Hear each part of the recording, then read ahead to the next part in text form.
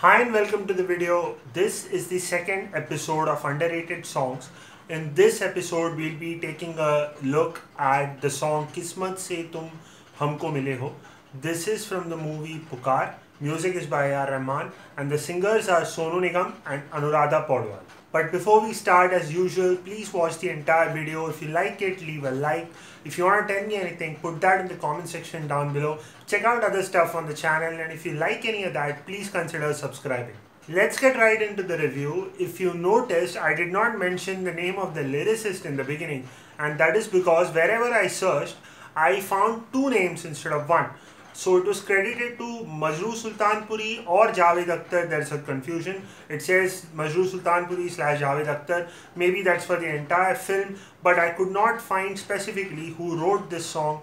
But I think I know based on the lyrics. I think Majroo Saab did this because you can find a lot of words like Balam and Preet and Janam. So for many people who don't know this, it was Majroo Sultanpuri who used to bring a lot of this folk language elements, rural elements into mainstream Hindi songs. And also, since he was a great Urdu poet, he used to put those words here as well.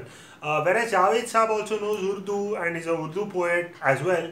But the thing is, he's very urban in his language, and this folk kind of touch, or Lok Geet ka virsa as we say, is more of Majroo Saab's stamp. So I think the lyrics are by Majroo Sultanpuri here. And he has done a fabulous job. I mean, who are we to even comment on that? The whole situation of the song is encapsulated very well in the song. The song is about the hero realizing that he's in love with this woman who's been selfless towards him, and he finally realizes it. So if you carefully listen to the lyrics, you have lines like Teri Kadar Na Jani and all that. So it's very well done and it fits like a glove in the whole narrative of the film.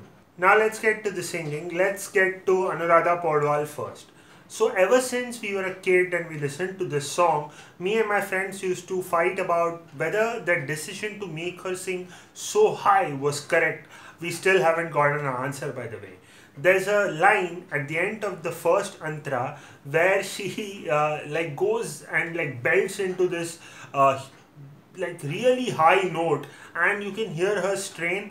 We even argued that whether if it is a false voice like a falsetto or a head voice as they call it in Western music, or is it her natural voice, but either ways she struggles real hard to hit that note. But in the rest of the song, she's absolutely beautiful, expresses a lot. The only exposure I had of Anuradha Paudwal before this song came in were all the T-series films and all the bhajan records, right? That again, which were done by T-series. So this, when I heard, first of all, I didn't realize as a kid that this was Anuradha Paudwal. But as the years passed on, like, it's a great song and she has done a great vocal performance here. Now let's get to Sonu Nigam. So what do we say again? It's as difficult for me to describe Sonu Nigam's vocal performance as it is for me to describe Shreya's. So they are almost perfect, they're near perfect. That's why it's so difficult, but let's try. So Sonu here has done a great job in terms of balancing between the film aspect of giving feel to a song, expression to a song, but since this song is based on a rag, we'll come to that later. Since this song is based on a rag and has a lot of Indian classical elements, there are places, especially towards the end of the song, where he just lets that classical twang come in, and it was a great choice and he's done it beautifully. Sonu doesn't have to shriek that much to hit that high note because I think he's singing in a slightly different key, so he doesn't have to reach that far. It fits very well in his voice, and the melody at that portion is also slightly different from what Anuradha Paudwal sings. So overall, Sonu Nigam also does a great job, and we also have to remember that Sonu was in his early days in his career during this. So I think if the film came out in 2000, it must definitely have been recorded in 99 or something. So he was just like 5-6 years in, and he was doing great stuff even at that time. No wonder he went on to be this huge legend that we all respect and adore. All said and done, the star of this show is Rahman. So let's get into the composition. So this song is being composed in the rag known as Bhim Parasi. For my South Indian friends, it's closer to the rag Abheri in Carnatic music, though I think it's not exactly the same. And big disclaimer, I'm not a huge Carnatic music or Indian music nerd in general, so I had to research this bit. For me, who plays piano and keyboards and stuff, it sounded similar to the minor pentatonic scale in ascending, but slightly different while descending. This song also is a great example of composer taking a rag or a scale in general and playing with the entire range. So this song, if I'm not wrong, pans almost across 2 to 2.5 octaves.